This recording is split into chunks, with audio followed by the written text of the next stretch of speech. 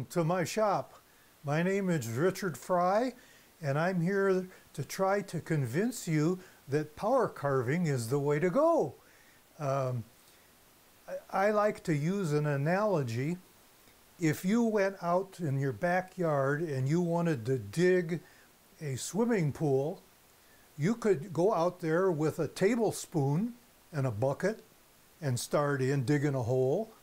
Or you could get yourself a big backhoe and dig the hole. And that's kind of the way I look at carving. The knives are very traditional and very nice, and they can do just as good, but the power carving does it a little faster, and I like to do it fast. So I want to give you a few opinions of mine, and that doesn't mean that yours can't differ, but I want to take you through the different types of carving and show you a little bit about why I like to power carve. For a beginner who's never carved before, I don't like to see them invest a lot of money and then be disappointed.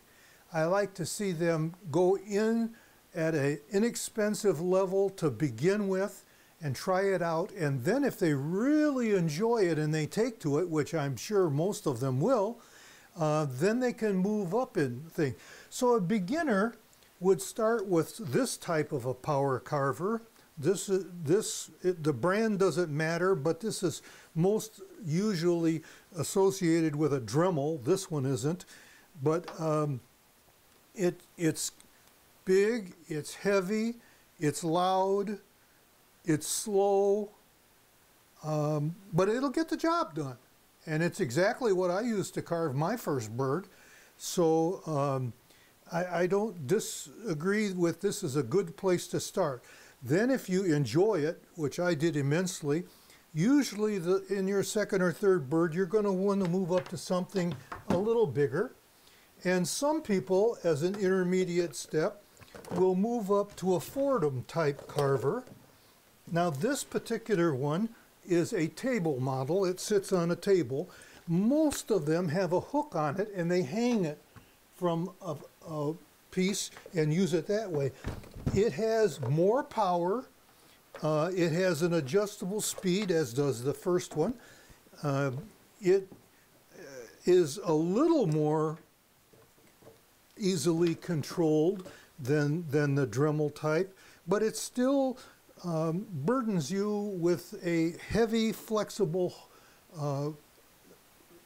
line here that makes it a little cumbersome when you're really getting into the detailed work. So this is a good intermediate step.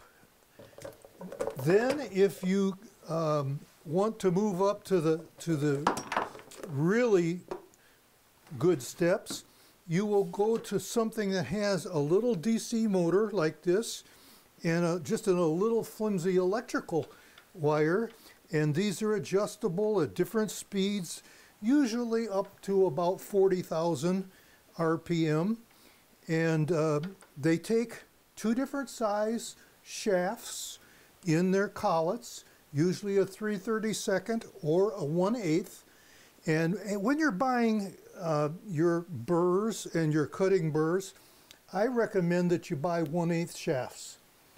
There's no advantage in having a 3/32 shaft. It's just weaker. And I've had a couple after 25 or 30 years where the tops have broke off because the shaft was smaller in diameter than the entire one. But after using it that long, I had got my wear out of it.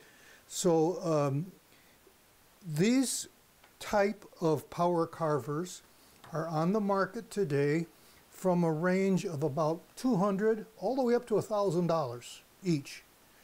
And the difference is this: if you get one at the $200 range, it's not going to have the power that the more expensive ones have.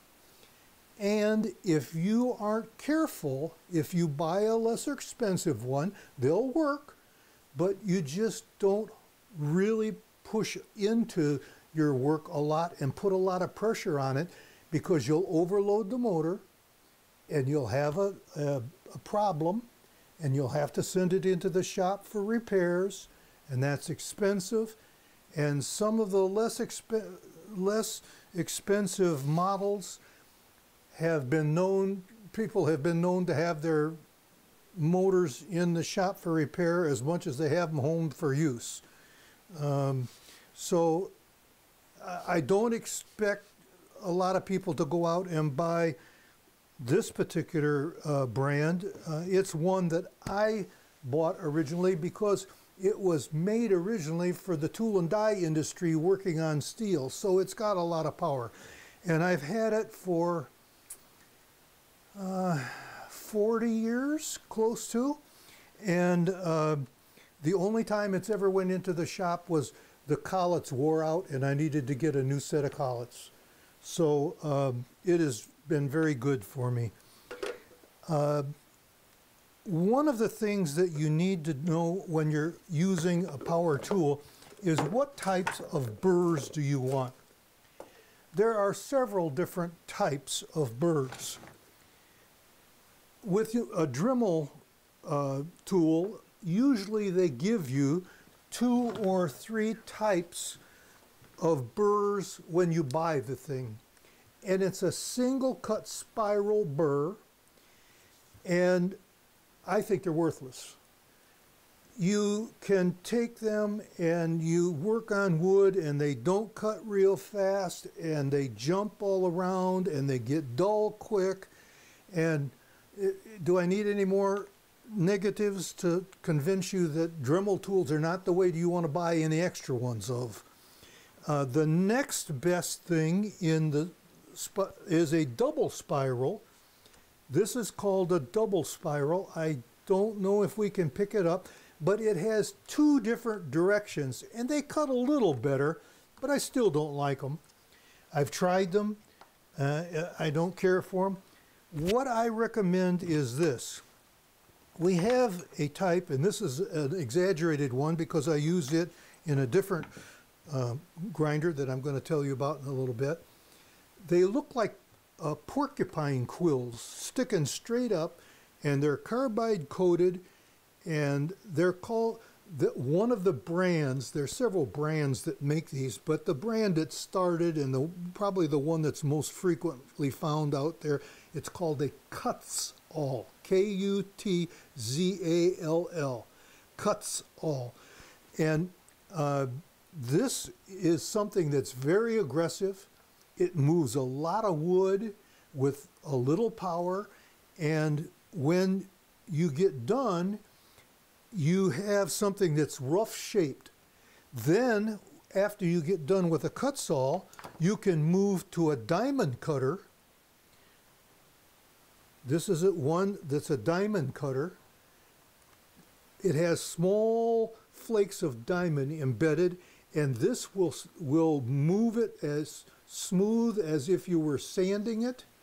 And as you can see by my little tray here, I've got lots of different shapes and varieties that I've used, and you don't need any more than 2 or 3. One that looks like a cylinder, one that looks like a teardrop, will cover 98% of the carving that you do.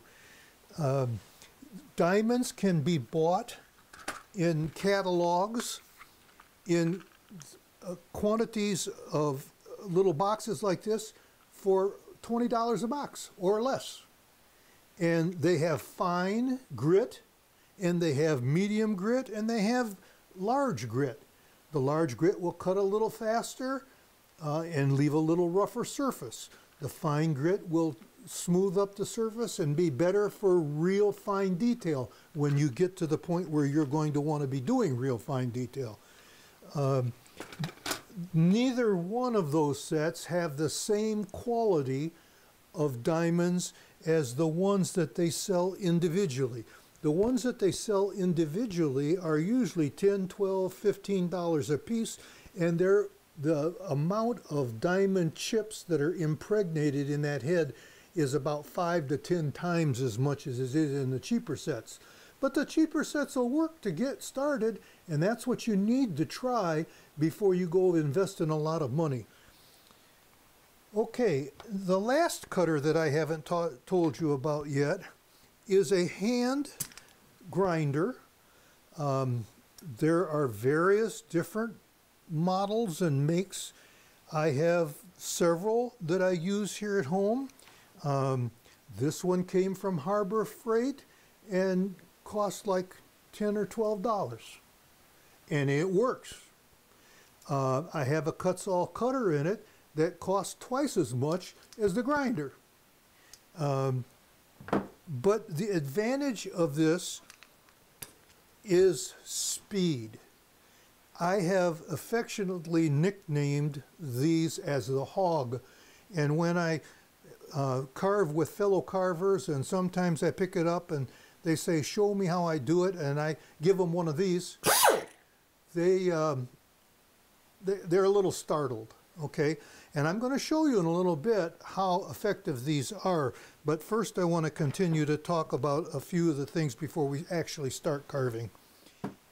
Can you perceive that everything that's in this area that I'm marking with an X is waste material? That's got to go. If you started with the Dremel or the Fordham or even your more expensive power tool and did it that way, it would take a little while. But I'm going to show you how fast the hog does it.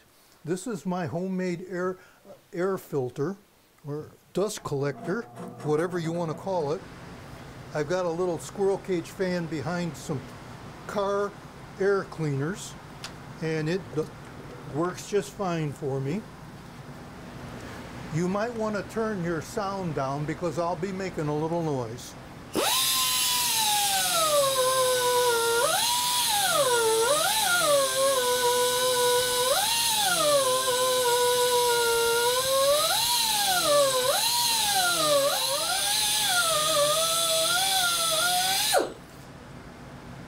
Now you can see how I've went down from the top to the top of this line that I scribed on here, and I went in as deep as the line that I had put on the top. And I took those directly off the pattern. The pattern tells me how to do that. The next thing I'm going to do is put in a little groove for the cape feathers.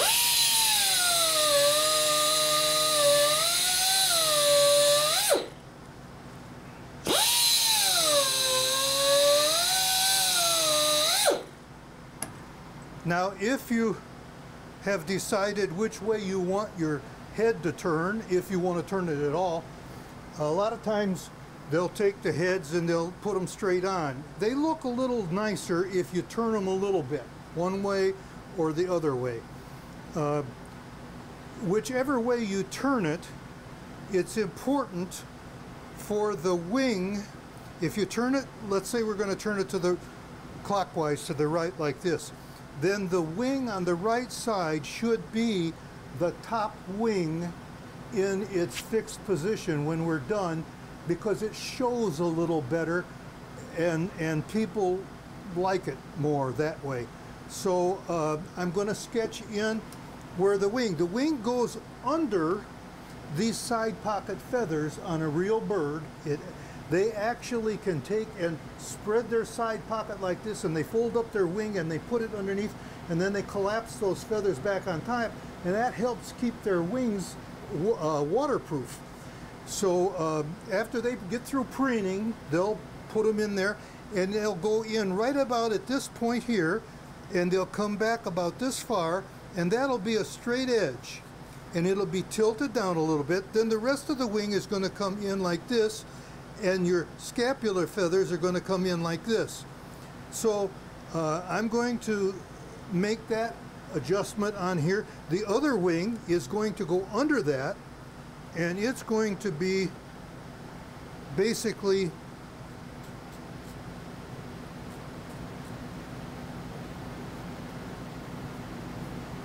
like this with the scapulas on that side, so that you can see. So now we're going to do just a little bit of quick alterations here.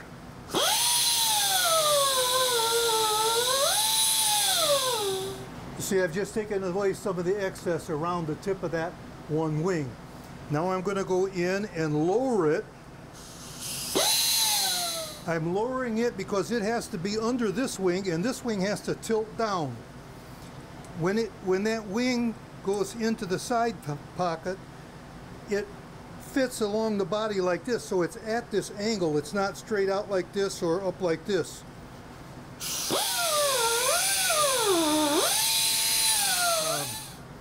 Now we're going to just rough shape this side of the duck a little bit to show you what we do. We start here, and our high point on the back and the sides are going to be represented by this line.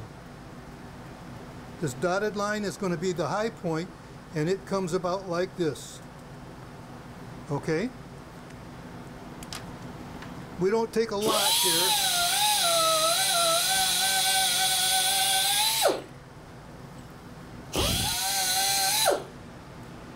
You can see by the dust trail on the dust going into the filters that it's very important to either have an air filter catching your dust and sucking the air that way, or wear a mask, because you don't need to inhale a half a ton of sawdust every time you go down and work in your shop.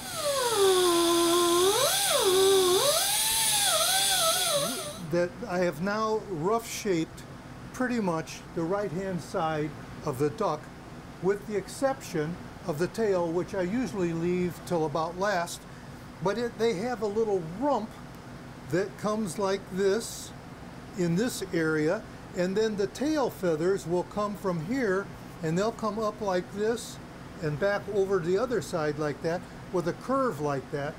And I'm not going to continue just showing you how the hog works. I'm going to show you one that I have went ahead with the hog and completed on both sides with the little rump, and I leave plenty of tail feather there so I'm not breaking it off till I get down to the end. And that gives you an idea. They got a rump, the rounded rump underneath also, but that gives you an idea. And then the head is very similar. You start out with your band-sawed head like this, and you can have a alert head that's up high, or you can have a lower head that's more at rest. And following the patterns, you can look at it and you can see that it's got an eye channel here, and the top head of the top portion of the head is smaller in diameter than the bottom, and you just work around it.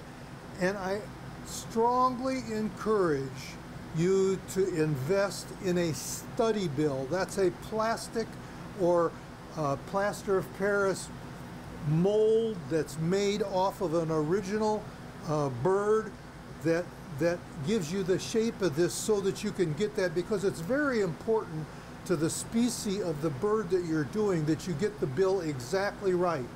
That's getting the bill right and setting the eyes properly are the two things that the judges just are not forgiving on. If you don't have them right, they're not going to like your bird at all. And it really shows up if you've got them done well. But this is just a rough shaped head that would sit on here. On this one I put the top wing the other way, so we have to turn the head the other way. But this is kind of the way it ends up at that point. Now you're ready at this juncture to switch from the hog into the NSK or other brand power turner and get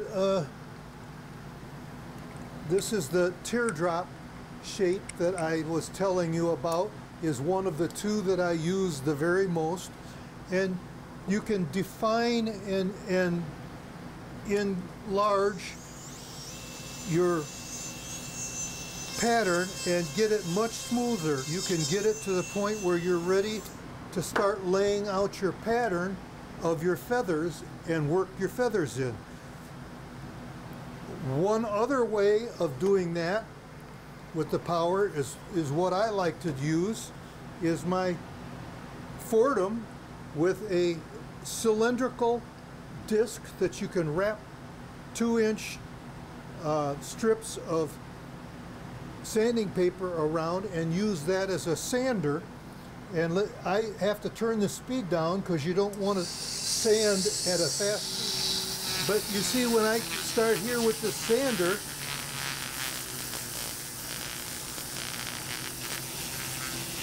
in no time, I've got this side pocket ready to actually start laying out pegs.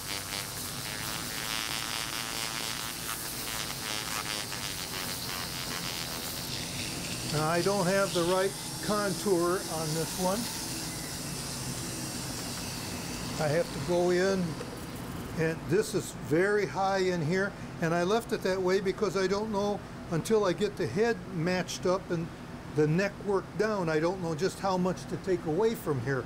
That'll happen later on. I'm not trying to explain to you the full physique or anatomy of a duck right now. I have a group of people and we do work on those kind of things together, and you're more than welcome to contact anybody in the Woodland Woodworkers or myself and find out and join us there. But I'm trying to today to show you the techniques that are used in carving and the equipment that's used, so that you'll know a little bit about whether you'd enjoy it or not. After we get it smooth like this, we lay out the feathers, and then we may individually carve some to where they stand up and stand out.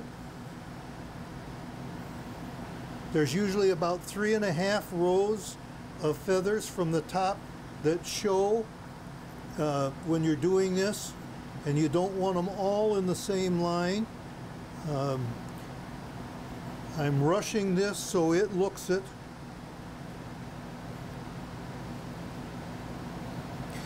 But anyway, you keep laying them out like this, then you can go back in with your NSK or your whatever brand you so choose. And I take a little stone. There it is. Sometimes my box and my fingers are not compatible.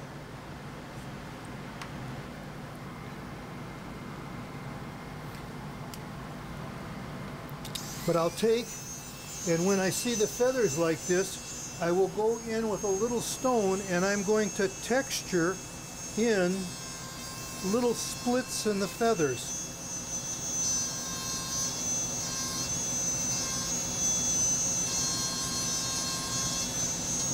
Those splits later on, when you're doing the wood burning, can be accentuated, and they can really add to the life appeal of the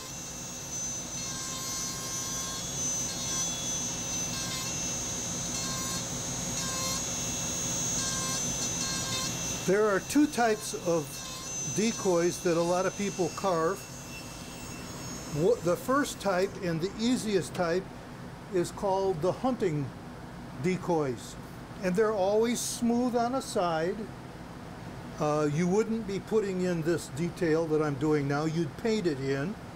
And from start to finish, your time investment might be 40 hours if you had things like this. If you go into a little more detailed one, you can easily spend a couple hundred hours. And this is one of my decorative floating decoys that I would use in a contest if I were still competing.